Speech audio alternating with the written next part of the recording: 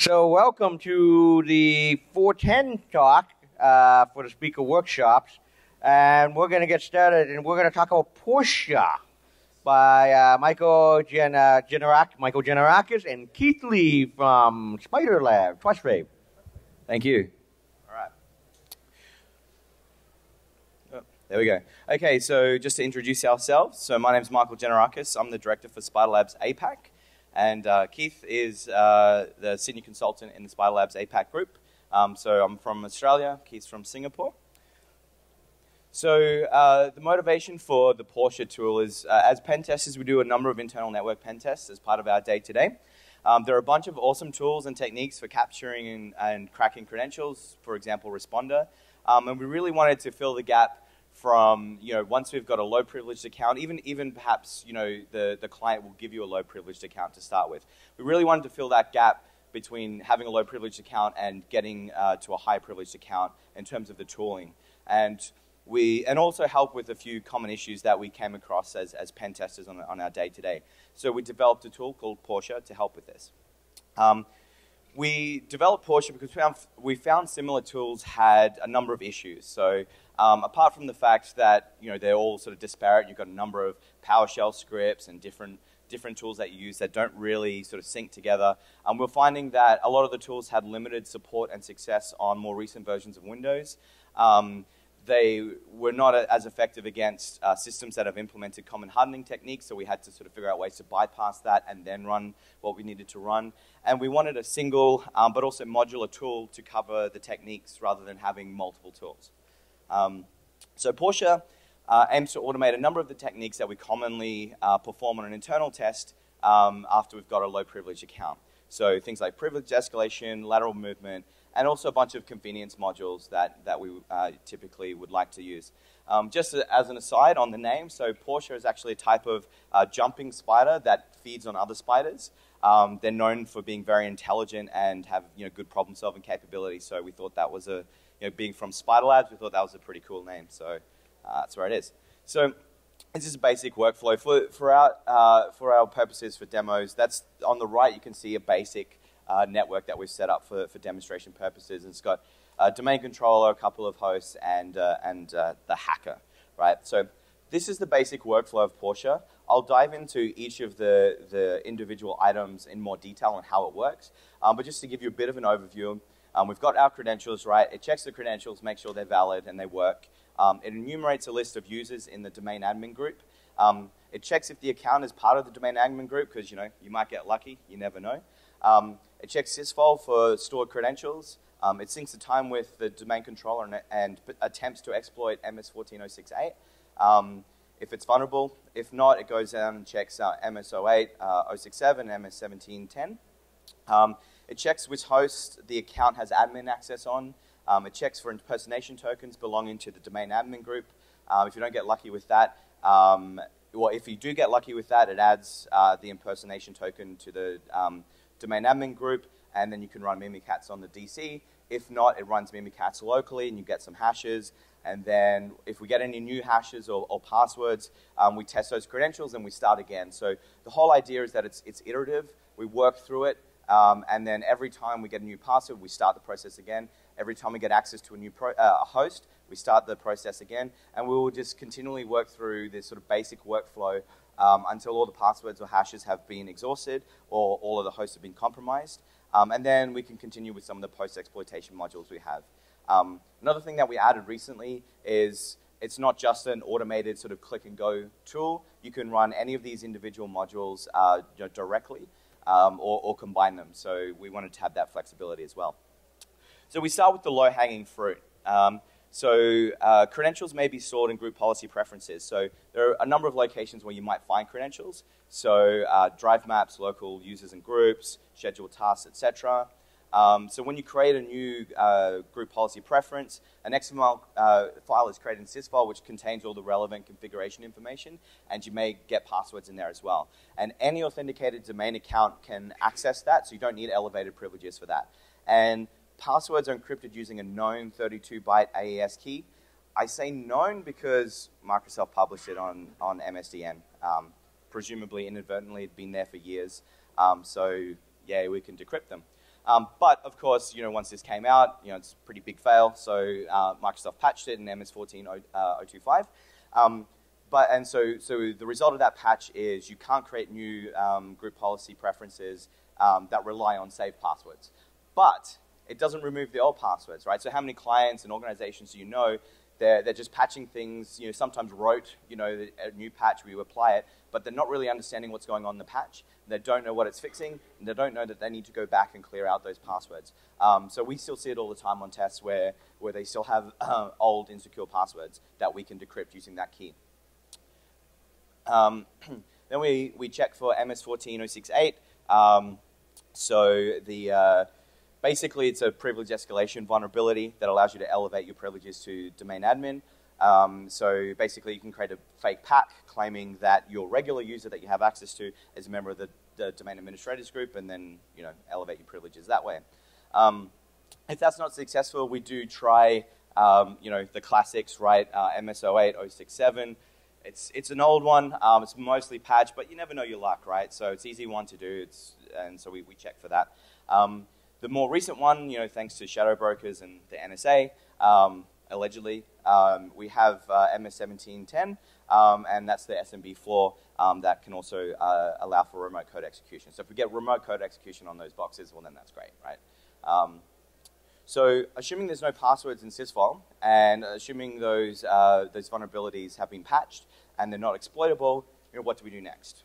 And that's where we get to the impersonation token. I'll hand over to Keith. Okay, thanks.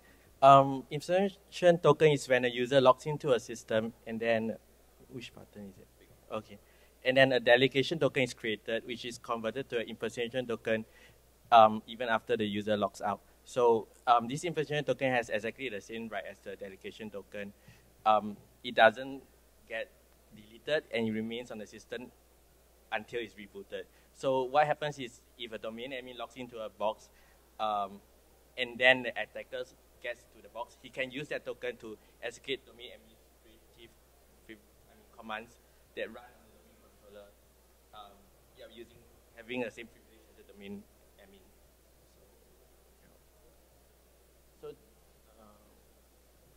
This is just an example of what it looks like when we using the privilege escalation using the tokens. Sorry. Okay, so if there's no impersonation token, what happens? Portia will run the Mimikatz and as well done the local password hashes. So if there are new password hashes or new password that gets added to a database, and then the process continues and it tries to use the new password to attack hosts that have not been tested before. And it repeats this again until it runs out of password to test, or until all hosts have been compromised. So the thing about shared local administrator password is sometimes IT administrators are lazy, or they try to do it the easy way out. All the systems are using the same shared local administrator password. So when you compromise one host, you can compromise the other host in the network, which having the same shared local administrator password.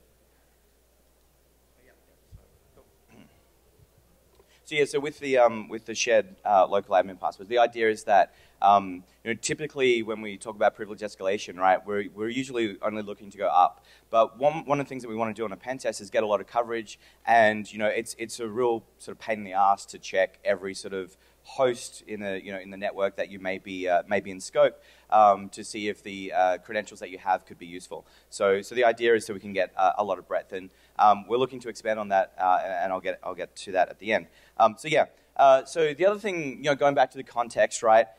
There are a number of controls that have been implemented that can stop us from doing these things. So we need to figure out ways to bypass that, and Portia has support to automate some of these bypasses. So Microsoft created the anti-malware scan interface.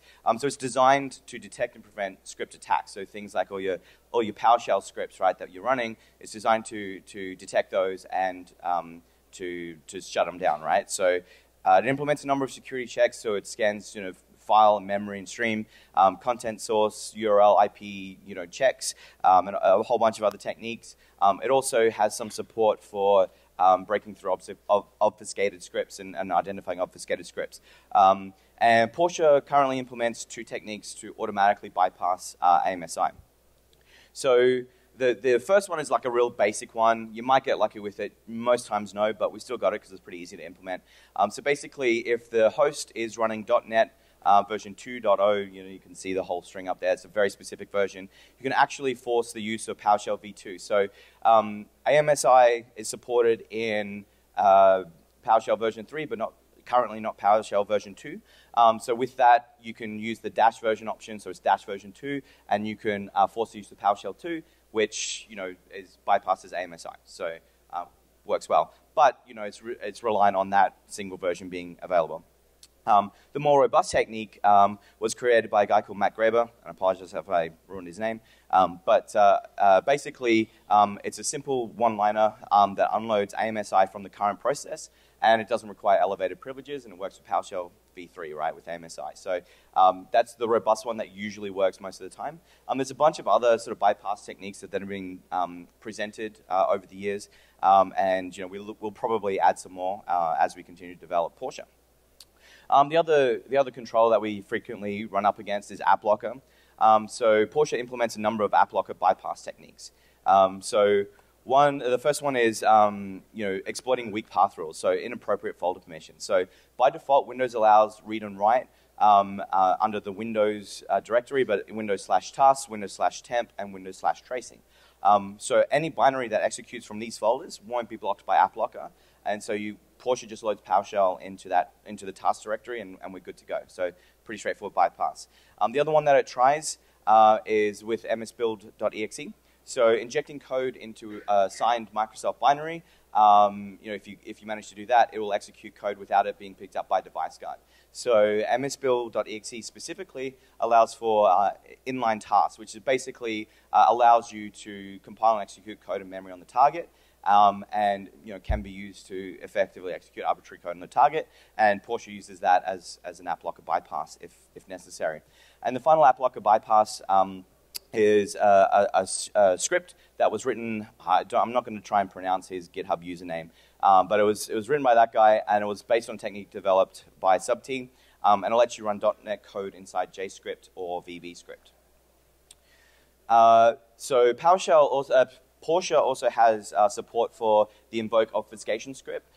So basically, it's a script developed by a guy called Daniel Bohannon, and it allows for obfuscation of your PowerShell scripts with the idea that you can bypass AV and other protections that might be looking for PowerShell scripts. So, I mean, it doesn't work 100% of the time against every AV, but it works well enough most of the time. The other thing as well, again, going back to the context at the start where we sort of said, a lot of these scripts and tools that we use aren't well maintained and they don't really run well against newer versions of Windows. The invoke Mimikatz script, which is the one that's commonly used to run Mimikatz, it's running an outdated version of Mimikatz, and it can have issues with Windows 10. So the way that Portia does it, we use the invoke reflective PE injection script, which runs the latest version of Mimikatz, so it can be any kind of code, it doesn't have to be Mimikatz, in the memory of the target host, and it's a way more reliable version, way more reliable against recent versions of Windows. So the other thing that Portia does automatically is we've got this list of passwords, right? We've got this database. We check it against any available SMB shares or folders just to see what we can access, what we can't, and which passwords work with which resources. Cool. And Portia has a bunch of other modules. So we mentioned a bunch of like convenience modules and other privilege escalation related modules. This is just a sampling. We're adding more all the time. So obviously it's available on GitHub. I'll throw up the link at the end. So if people want to contribute, they can. So currently, it dumps wireless passwords. It looks for configuration files that are known to have passwords in it, like VNC configurations, PuTTY configurations, things like that. It dumps browser credentials as well, and key pass credentials, config files, things like that. It also has a recent module which is automatic compromise of MS SQL databases, and I'll hand over Keith to go through that. Okay, so what happens in this module is, let's say if you don't have access to the SMB ports, but there's an MSSQL service that's running. So what this module does is look for weak passwords, whether you're using, it test against the weak password that is supplied by social engineering toolkit. And then if it's successful, enable XP CMD shell, adds a local admin account on the box, and also enables the admin share so that you can run SMB stuff. Dump hashes and dump hashes from the SAM database. Dumps clear text credentials via Mimikatz. It also looks for interesting information stored in the database like card information or password. Yeah. So this is just a screenshot of what it does. So as you see in this screenshot, it detects that PowerShell is blocked by ad blocker, so it attempts run a technique to bypass it so it can invoke Mimikatz. And then it dumps the clear text credentials from memory, and then it dumps the hashes from the SAM database, and then it dumps the MS SQL credentials. And lastly, at the bottom, you can see that it finds all the interesting data and display in a format that is easy for you to see, so you don't have to look through all the tables and stuff. So currently, Portia looks for things like usernames, passwords, credit card numbers, emails, anything that's sensitive that may be useful on a pen test typically. So Portia also looks for interesting files that could be like KeyPass database, unattend.xml file that can contain credentials, ultravnc.ni that can also create credentials, and documents that has the name password in them, and so on and so forth. And yeah, you can use other modules like there's a KeyPass module, or there's a TrueCrypt module, or there's a BitLocker module that can dump the password and the keys to decrypt it offline. You can use any of these modules individually. You don't need to let it run automatically. So if you just want to run, just want to use it to look for any files called, password.txt or that look like they contain passwords, you can just do that. So even if you've got access already, you can just run the modules individually. And it will automatically download them for you, so you don't have to pull it down individually. And you also display like the first few string of what it looks like if it's a text document. Is this one? So the other thing that we do, another module that we have that's pretty common, that's very useful, is dumping browser creds.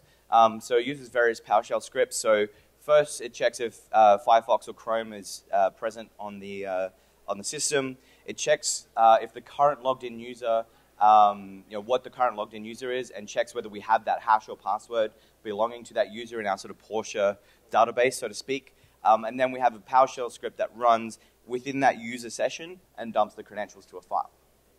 The other thing we do, so this is an example of like a convenience module that we have in there that's not directly related to privilege escalation or lateral movement or anything like that, but it's a common activity that we would do on a pen test. So most pen testing we do, or generally is for PCI, or we're looking for credit card information or something that's something of value like that. So we've got a module in here that searches for pen on disk and in memory. It uses a couple of scripts that are already written. We didn't write anything new for it. Basically, obviously, the credit card finder on the disk, it works through the same way as the other modules that find interesting files works. But the way that the memory scraper works, so Portia will enumerate a list of all applications on the host that we have admin access on. And then once we've got that list of processes running, we have produce a table that shows which programs are running on which hosts, and what processes are common, and then we look for interesting processes to dump. So we don't dump it all, obviously, but this is what it looks like. So you've got that table there. So let's say you're doing a retail client or something like that. They've got POS systems. It's likely their POS application potentially has credit card information in memory. So you would select that process if you got access to that host, and dump the memory and see if you can find anything good in the memory. We've also got some basic support for analyzing hashes. So currently, we can analyze if there's a blank hash or if there are accounts that are using the same hash. But we want to build out this functionality a little bit further. So one of the things that we unfortunately commonly see on pen tests is password reuse between low-privileged accounts and high-privileged accounts. So we sort of see that all the time where they use the same password for both. So if you're able to get the low-privileged account, it's very easy to get access to the higher privileged account. So we've got Portia Currently, this is what Portia does. It has a list of the valid hashes and analyzes it for patterns, obviously blank ones, reused passwords across different, different accounts and things like that. So yeah, and as I said, we're looking to expand it, and it can be useful on a pen test. So where are we looking to take Portia? Something that we're continuing to actively develop. The biggest area that we want to progress in is attacking targets in adjacent networks via proxying through trusted hosts, right? So if we're in a particular network segment and we don't have access to other hosts on another network segment, but we have a host that we have access to on our segment that's trusted into the other segment, we can proxy through that to run Portia then on those hosts that it can see. So that's something that we're working on right now that we want to really improve on, and I think it's sort of the missing feature right now that will make Portia really a lot more robust. So that's what we're working on now. We're looking to add a bunch of data exfiltration modules as well, because that's a common activity that we do on pen tests. We would like to add support for more database modules as well. So not just MS SQL, Postgres, whatever. And there are a few dependencies, as you may have been able to allude to, and it's not difficult to set up. It's not like trying to set up Metasploit from scratch. But we want to create a Docker image just to make it easier to set up and deploy. So this is where it's located. It's on our GitHub page. Feel free to. We'll just switch over because we're going to do a demo now. But hopefully it works. We'll see. But yeah, so check it out. It's on our GitHub page. Feel free to submit an issue if you have an idea, or if you want to develop a module of your own. I think we're good. Yeah. No, nothing. Yeah, there we go. All right. So yeah, if you have ideas for modules, or you have issues or bugs, submit an issue in GitHub, or submit a pull request if you want to. And we'll go from there. So now we have a demo. You've got plenty of time so you can run it. Yep, so I'm running this through the normal mode where it finds the boxes and try to compromise and get the hashes and password, and from compromising one box to compromising the domain controller. I'll let you run first because it takes a while, but let me explain. I'll come back to it. So what happens is you get a password that you capture or crack from Responder or some other place. So it managed to find that it has an admin access on one of the boxes, which is joined to a domain. And this is what you see. So firstly, it dumps Mimikatz, followed by dumping the hashes. So something interesting is one of the administrators has logged into the same box. So you do see a domain admin account here. Can you make the font size a little bit larger? Can everybody see that? It's a bit small, right? Can you? You go ahead. Sorry. View, or is it? Yeah. Zoom in. Is it better? Is that better? Yeah, cool. Okay, right. Let's move back to the start. Where is it? Okay, so, yeah. Sorry, maybe just to take a step back, just to remind everybody, this is just a really simple network. We've got a domain controller. We've got domain controller. We've got a host that's connected to the domain controller. We've got a separate host as well, and we've got the attacker machine, which is what Keith has got here. So pretty simple network. It's just because it can take a while if you've got a large network. So it's yeah. So on this machine that's joined to a domain, there is a domain admin account. The domain administrator has logged in. So after it dumps the credentials via Mimikatz, it dumps the SAM database. It analyzes that. It also tries to pick up the impersonation token. So that's a administrator impersonation token. So we can basically make use of either the clear text credential or the token. Since we have the past clear text credential, the script will just, for sure, will just use the clear text credential to compromise the domain controller. It just tests MS14068. Since the first account we used was a local user account, it doesn't have access to a domain, so it will skip this part. If it has a valid user account, it will test whether is it vulnerable to MS14068. So now it has moved the lateral movement to compromise the domain controller using the credentials that it had captured from memory. So it does the same thing, Mimikatz, SAM database, and then tokens. and then it collects all these credentials and hashes and compromise the third box, which is a host in the workgroup mode. But coincidentally, there's just as what we spoken earlier about the shared local administrator password. So these two machines, even though one is in the domain, one is the workgroup, both are using the same shared local administrator password. So using the, as you see here, it uses the hash, NTLM hash, to compromise the third box. So in the end, it will tell you, like, since it will stop when it runs out of hashes or passwords to try, or when all hosts have been compromised. So what it sees here is all the hashes that it's seen and collected so far. Password first, followed by hashes, and then it does an analysis of what accounts use what password, what hash. So you can see that these two accounts use the same password hash and so on. And then it also lists down what hash and what password it used to get into the box.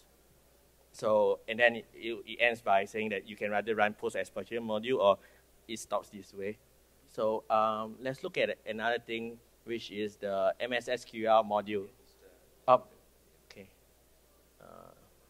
Large. Okay, like just now I was explaining in scenario where there's only MSSQL port that's open, SMB ports are now open. So how do you compromise it? So in this case, it found a default account. It tried to test against the weak password. And then, so it got in, and then it enabled the XPCMD shell. It adds a local admin account. And then when it's trying to run other scripts, it realized that PowerShell is blocked by AppLocker. So it attempted one of the techniques, and then successfully run Mimikatz on the machine, dump the clear text credentials, dump the SAM database, and then followed by things like the password and look for interesting data. I mean, it also enabled the admin folder so that you can access it remotely, even though it's blocked in the initially. In future version, we plan to do like every version that's compromised, you return shells, so that's more fun than just getting password. Yeah. Another thing that we're also developing is a tool one of our colleagues in Singapore wrote as well, called 2F Assassin. So we're adding in support where we can well, the purpose of that tool is to automatically attack certain 2FA implementations. So we feel like it's a good fit for Portia as well. So we're going to probably integrate the two. That's not on our SpiderLabs GitHub just yet, but it will be soon, and we'll probably integrate it into Portia. So this is another module about scanning for vulnerability. So it scans for MS08067 or MS17010. Hold on. It doesn't exploit at this point, but as time goes on, we plan to add in, because we want to add in all the common techniques to get from 0 to domain admin, yeah, or as easy as possible. So let's go on to the next module. It's about files, finding interesting files. So same as usual, it checks whether PowerShell is blocked or not, because it's easier to run post-exploitation with PowerShell. And after that, it finds all the interesting files that could contain passwords or other sensitive data.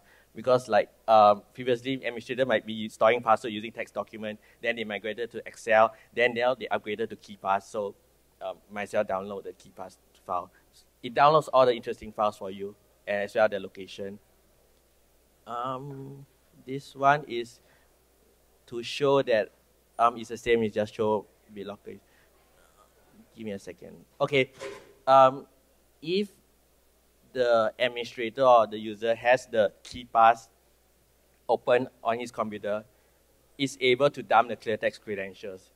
So it's just using a common script, but it detects which user is logged on and using the KeePass software, and it has to run it in a context so that it can dump the credentials. If not, it doesn't work at all.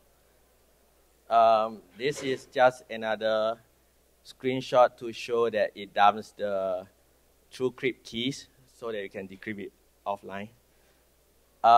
There's also a module that we are working on, like just now we've been speaking about finding alternative route to attack adjacent network. So if you provide it with a list of IP address and it can't access those IP address initially by ping or whatever, but it found a route in an alternate host, it will highlight It doesn't show here because I don't have an example, but you highlight here, it says that this host has an alternative route to what you might be interested in. So this is just a small step to where we are going next. Going to finish soon. Okay. Second last. It finds clear text, documents that contains credit cards. And as well, this is same as what we see just now, but it displays the card number, not my card number. So, and then this is just what we run just now, but as it takes some time, now it has finished running to show that it works. Yeah. Any questions? Question? Yep. Just a comment, you guys should check out Cloakify, done by Joe Gervais last year. Python 2.7, I upgraded to 3.5 and did the PowerShell version, but it takes any exe file, image file, binary file, and turns it into a set of lists that you define. A list of Pokemon with latitude and longitude in front of it, clear text, whatever. It's pretty powerful. It's awesome. Definitely. Yeah, thanks, man. We'll check it out. Thanks. You had a question there? So, in talking about sensitive data, you mentioned credit cards. How about PII and PHI, which is a little more complicated than? Yeah, so at the moment it's relatively limited in terms of what it looks for. But that said, we are expanding that, and that's on the list to do. We're trying to get the routing stuff in first, but expanding our searches for broader categories of sensitive information is definitely on the radar. And obviously, if anybody wants to contribute, then feel free. Yeah. How do you guys determine scope? Like, can I set networks that's not going to SpiderLabs, or is it just going to be fine? No, you can define the limits of the scope, or you can just let it run. It depends. We tried to make it as modular and as progressive as possible. So you can have it run as much as possible against whatever it can do, or you can either run individual modules, or you can limit certain modules have certain options to limit what gets run. Yeah. Yep. Another question. Yeah. Maybe I missed it, but is it exporting each separate thing it's doing, so export all the hashes and it connects to a file that I can do, or is it just everything's on screen? Yeah. It's now on screen, but that's a good idea. We should probably be able to add an option to dump it to a file. Yeah, for sure. Cool. Any other questions? I think we're out of time. Yeah. We're out of time. But